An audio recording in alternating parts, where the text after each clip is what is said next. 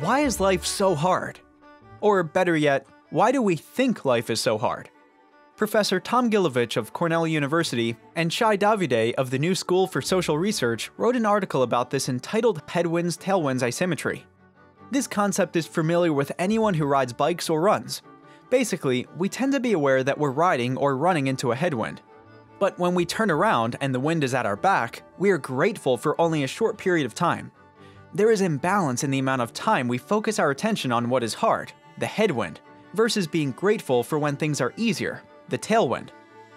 When people are asked about what they are grateful for, they typically mention they're grateful for their family and friends. But they miss the invisibles, the things that are taken for granted. Things like, we are alive today and have the ability to help others. We live in a country that allows us to speak our mind. We're surrounded with people that can help us grow, if we only let them.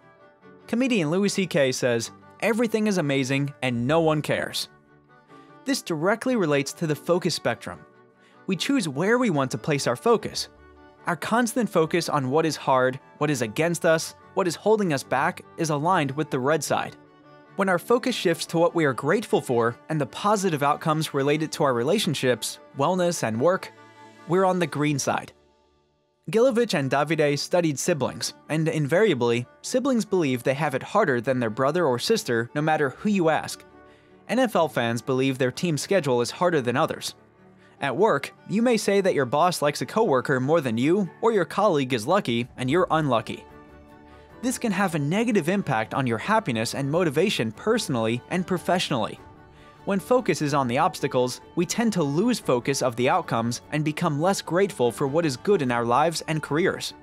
Excessive focus on the headwinds can have a negative impact on personal growth and hold you back from reaching your true potential. When it permeates throughout a company, it leads to higher turnover as employees believe the grass is greener somewhere else, or lower engagement as people focus on why everything is so hard for them. You may be asking yourself why there is so much focus on the headwinds in life when most of us know that this type of thinking is self-limiting and alienates family, friends, and colleagues. At the core of this behavior is personal sabotage. By focusing on life's headwinds, there is limited pressure to move outside your comfort zone and change. Change comes with a risk of failure, and to avoid failure, it's convenient to focus on the many headwinds and simply keep things the same.